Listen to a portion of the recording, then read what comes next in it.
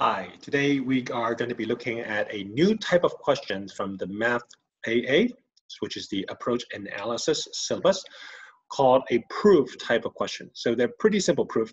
This is something that's fairly new to the IB Math syllabus. They didn't really ask the students from Math standard level or high level before to do a lot of that. So there weren't a lot of sample questions like this. So we're going to take a look at one of these simple ones. So it's a two-part question. First part asks us to explain why any integer can be written in the form 4k, or 4k plus 1, or 4k plus 2, or 4k plus 3, where k is an integer. So the first thing that comes to our mind is that they're not asking us to show anything other than to just explain. So what that means is we just need to hit some keywords. First thing I notice is that they're asking us to write in terms of 4k. So why 4k?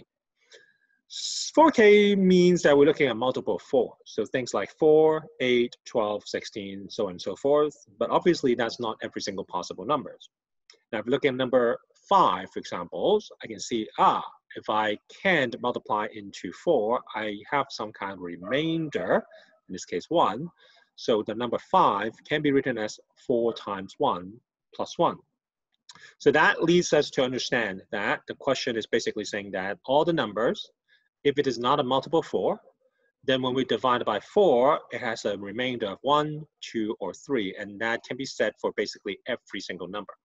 And that's basically what IB is looking for. They just want you to understand that you can clearly see the way they want you to represent these numbers as some kind of multiple 4, or when it's divided by 4, it has a remainder 1, 2, and 3.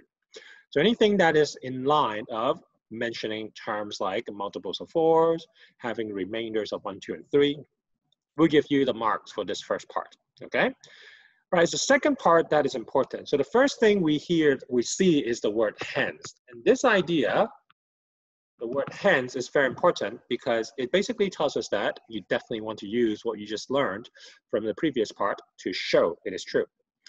Right now, in this case, we're asked to find the square of any integers can be written in the form of 40 or 40 plus 1.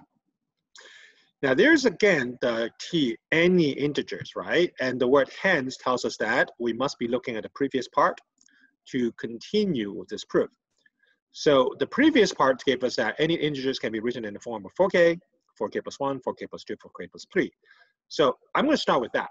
So the first thing I'm going to do is I'm going to assume scenario number 1, that a number can be written as just 4k. Yeah? Okay. If I then square that, because we're asked to find the square of any integers, we know that can now be written as some kind of 16. Now, remember, the key is that we need to be able to write this as some kind of 4 times t. Not too bad, because I can write this as 4 times. Right? Now, it might seem like it's something that we're reaching, but that's exactly how we prove things, because we can then say that 4k squared can be t, which is some kind of positive integer. So therefore, we can write it as 4k. So that's done. However, there's only 1 out of 4 cases. So guess what we need to do next? We're going to do the same thing for 4k plus 1, which when expanded will give us 16k squared plus 8k 1. All right, now, the key here is now that I can obviously see this cannot be written as 4 times something.